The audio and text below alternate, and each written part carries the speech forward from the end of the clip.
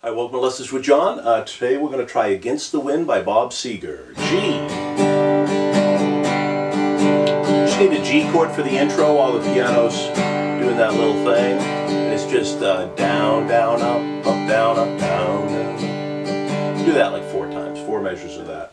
The G chord is the 6th string 3rd fret, 5th string 2nd, 1st and 2nd string at the 3rd fret. But any G chord will do.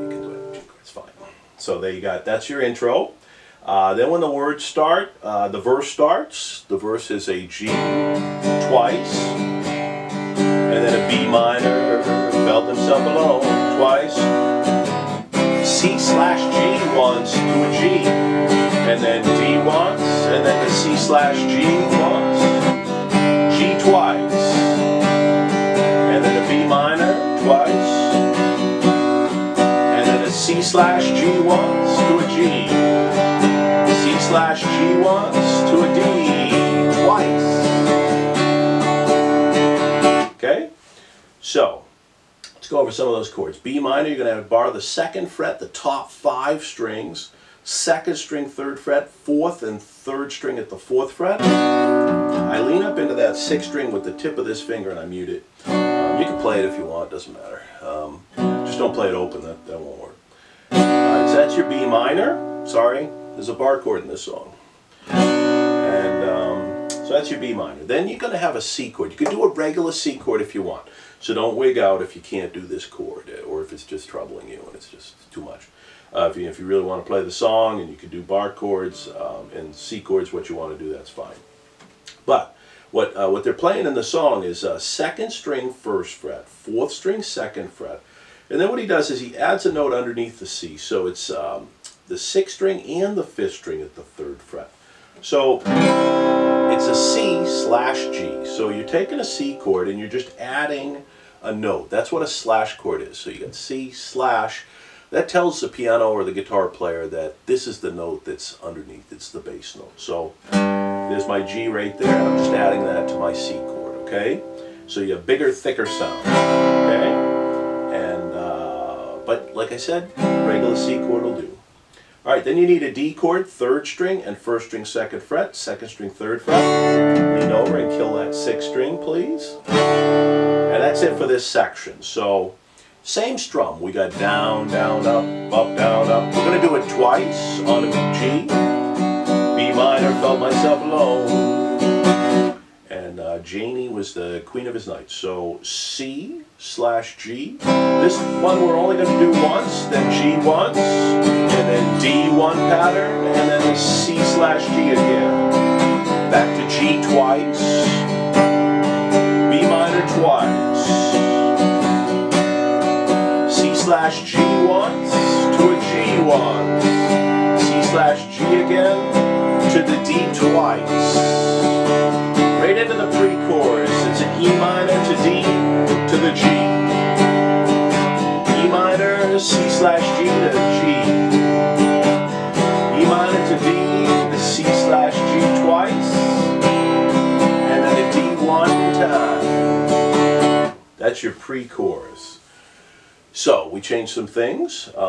Let's give you the chords first. The only new chord you need is E minor. So, 5th string and 4th string at the 2nd fret. Now I actually played it with my 2 and 3 fingers like this, and I realized as I was playing it, what a mistake that was. So you can play it that way if you want, if you can make the changes. But it's easier if you use your 1 and 2 fingers here to get used to it for part of it anyway. Part of the chorus works better this way, and you'll see what I mean in a moment. So you got E minor, 5th string and 4th string 2nd fret. And that's your new chord. And we're going to change our strum. So some of the chords are going to be closer together. We're going to call this the shorter strum. So it's down, down, up, and that's all it is. So down, down, up. Then you go to the D, same thing. Then you're back to the G is the long pattern. And then here it is, the E minor, short pattern, down, down, up. Then the C/G, down, down, up is the short pattern. And then the G is the long pattern. E minor short, D short, and then the C/G is 2 full long patterns, and then a D is 1 long pattern. Okay? And that's your pre-chorus. And what I was talking about with that E minor is like when it goes to the C/G, which is one of the harder chords in the song. If you do this with your 1 and 2, your E minor, and you have to go to C/G, you can pivot on that middle finger right there. So that becomes easier. Okay? So that was your, I don't know what the words are in this section. What is it? And I remember what she said to me. So, and I remember what she said to me. How she swore she would never leave. And then he's got that great line that I can never remember. Wish I didn't know now what I didn't know then. Wish I did. Wish I didn't know now what I didn't know then. Which is great. All right, and then you got your chorus coming up. That's a G against the wind is a B minor, C/G. He was running against the G, and then C/G to B minor to A minor to C/G and then G for 4 patterns. Okay, so new chord is A minor, 4th string, 3rd string, 2nd fret, 2nd string, 1st fret. Okay, that's your A minor chord. So this section is a long pattern on G against, and then it's B minor for a long pattern, then the C/G for a long pattern, and then the G for a long pattern. Now we're going to come up to a short pattern. C/G short, B minor short, A minor short, C/G short, and then G is long pattern 4 times. And that is your chorus. The first 2 anyway. Okay, so at this point in the song, we should talk about, you got your intro, you got your verse, a pre-chorus, and then your chorus. Then we go back and we do another verse, then another pre-chorus, then another chorus, then there's that piano solo. But for the guitarist, it's just a verse. It's just the chords to the verse. So that's all you have to play, and then you do the pre-chorus again, and then now this time you're going to do the last chorus. I'm calling it chorus 3. There is a link. You can see me looking over to my left all the time. So I'm looking at it, and you can look at my work. The chords are on there, and everything's boxed in, and all the strum patterns, all that stuff. So you can download that and look at it. So so the chorus 3. Here we go. So this is chorus 3. It leads right into the outro, and it's the end of the song. So it's it's the G chord against the B minor, C/G. He was running against the G. Now the C/G to the B minor to the A minor to the C/G to G twice. Yes, he's C/G to the B minor to the D twice.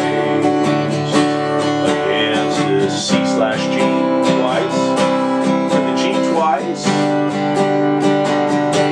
C/G, to the G twice. And that's it for the chorus, and it leads right to the outro is just C/G, let the cowboys ride, to the G. Against the C/G. All the outro is just back and forth, and you would end on a G chord. So you got your chorus, your last chorus, chorus 3, and then it leads right to the outro. The outro just does those chords like 8 times in a row and fades out. End on a G chord if you need to end it.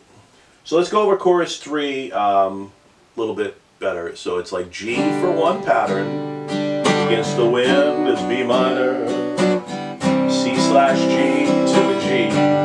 Here's the short patterns, C/G, B minor, A minor, C/G, back to the G long pattern, twice. Back to the short pattern, C/G, B minor, to a D long pattern twice, C/G for twice, G for twice, and you're basically off and running at this point. Like those cowboys. Thanks for watching. Please subscribe. Hit the like button. Play more Bob Seger.